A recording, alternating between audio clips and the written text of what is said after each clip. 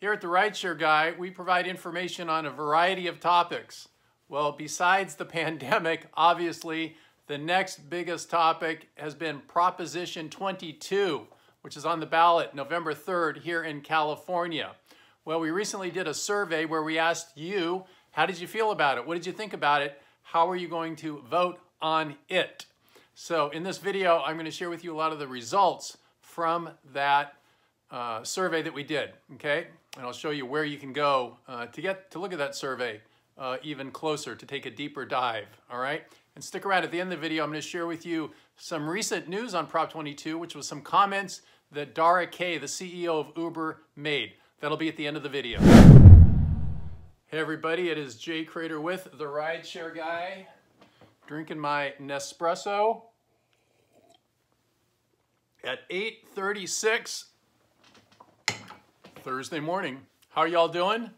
Doing great. I got 2 more days, and then on Saturday, I'm heading off to Zihuatanejo, Mexico for 3 days with my best friend.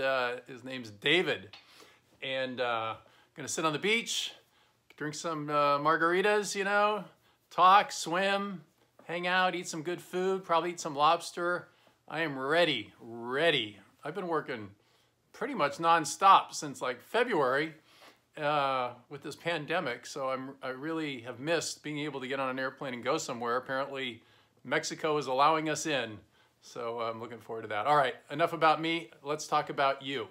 Number one, what exactly is Prop 22? Proposition 22, all right? That is what I'm going to cover right now. Here is where we're getting this information. Okay, we posted an article on October 5th. What is California's Prop 22 and how does it affect Uber drivers? And what is it? How is it different from AB 5 and what would happen if it becomes law in California? So we'll put a link to that article where you can go and get more information about the survey, all right? All right, we get asked this a lot. The Rideshare Guy was not paid to conduct the survey, okay? We do it independently.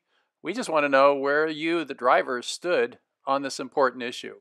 So Uber didn't pay us, Lyft didn't pay us, nobody paid us. We did this all on our own, independent, so you can trust the results. So I'm going to just go through a really quick breakdown of what is Proposition 22 in case you have been living under a rock and you don't know what it is. So this all started actually last year about this time. A lot of drivers and people were complaining about how Uber and Lyft kept lowering our rates and the drivers had no power. And then something passed on January 1st called Assembly Bill 5, which basically told Uber and Lyft they had to classify us as employees, okay? So time goes by, and then what Uber and Lyft did is they put this proposition on the ballot saying that drivers, in fact, want to be independent contractors. And they're leaving it up to the citizenry, not just the drivers, which is a very small part of the citizenry, but the entire citizenry of California to vote on our fate. That is what Proposition 22 is. So Prop 22, if you vote for it, if you vote yes, you're saying that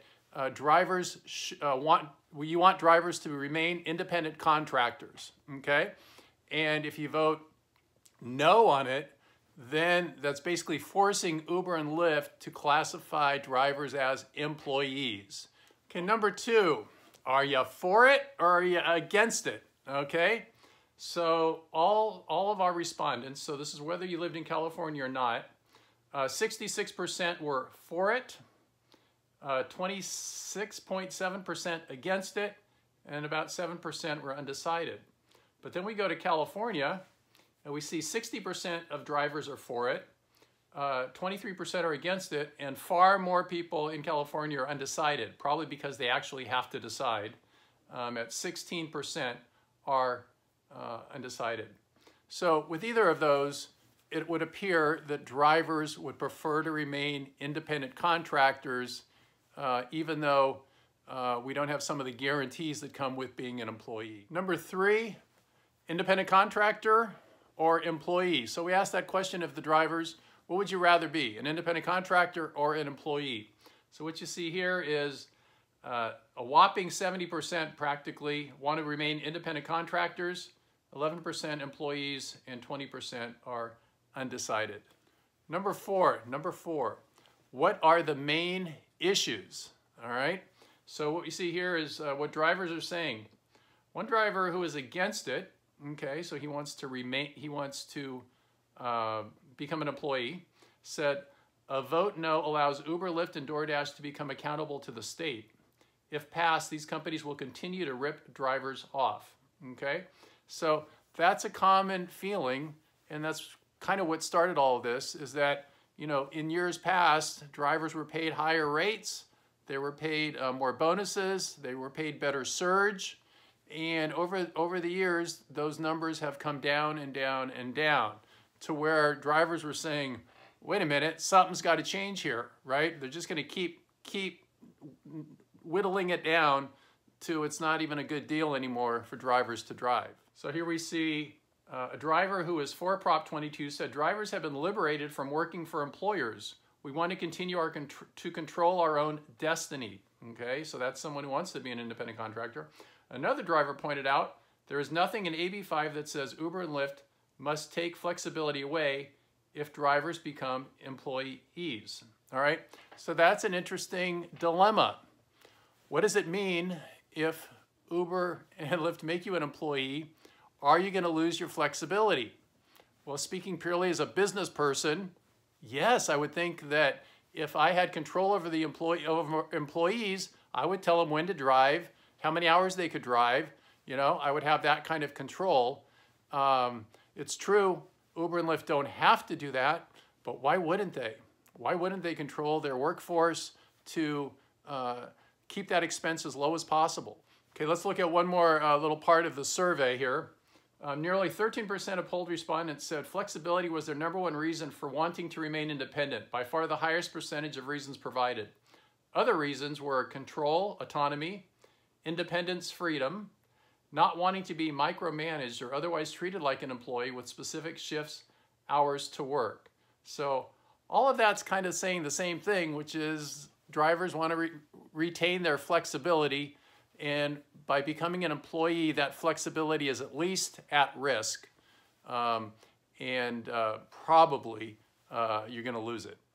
Okay, let's look at one last little bit from the survey. Here are just a few of the unintended consequences that could happen if drivers become employees. Drivers would get a minimum wage of 50 cents per mile reimbursed, okay? Uber and Lyft could limit drivers to no more than 40 hours per week to avoid paying time and a half for overtime. That's not good. Uber, they could even limit you to under 30 hours per week to avoid having to pay healthcare costs. Now again, I'm going to speak to you, if you were running the business, why wouldn't you have drivers work just up to 30 hours and then you don't have to pay any overtime and you don't have to pay any healthcare? Okay? If you're Uber, and Uber has a history of not treating drivers well, why do you think anything would change? So basically, you're giving up whatever you've got now for 30 hours a week. Right. Number 5, not just in California. So in our survey, we point out that there are other states that are looking at similar legislation. Massachusetts, New Jersey, Texas, New York, and Illinois. So this is a big vote, because what happens here will be a good indicator of what Uber and Lyft can do in other states. Number 6, Dara K speaks. Okay, he had something to say, which definitely has an impact on how people look at Prop 22, all right? So in this article, which we just published yesterday, everything you should know about AB 5 and its impact on Uber, we'll have the link below. He states, Dara K, the CEO of Uber conducted an analysis to measure the economic impact of requiring all drivers in the U.S. to be employees. Before COVID-19, nearly 1.2 million drivers in the U.S. were actively earning income on Uber's platform each quarter. According to our research, pay attention here, if Uber instead employed drivers, we would have only 260,000, okay, down from 1.2. Available full-time roles, and therefore over 900,000 drivers would no longer be able to work on Uber going forward. In other words, 3/4 of those currently driving for Uber would be denied the ability to work. Dara also mentioned that this number didn't really change when you take full-time versus part-time into consideration. There would still be about 900,000 drivers taken out of a job. Okay, so sure, he's Dara K, he's the CEO of Uber, so he's going to put out content which supports his case. A lot of people have a lot of strong feelings about this. And I put 2 videos out. We'll put links to those 2 videos down below. One where I shared my opinion about Prop 22 and how I was going to vote. And then where there was such reaction to it, I did a reaction video where I shared a lot of the responses that I was getting about Prop 22. So links for both of those videos will be right below also if you want to go check those out. Key takeaways. Tough call, man. Tough call. It's your call. If you're in California, you got to vote. I already voted, mailed it in. So I've made my choice. What's yours going to be? I think it really comes down to what are some of your core values and, how do you want to live? I am psychologically unemployable. I learned that at the age of 30, that I cannot work for somebody. I cannot have a boss. So it was pretty clear for me. But what's it for you? You're going to have to make that choice if you're in California before up to November 3rd. So good luck. Good luck.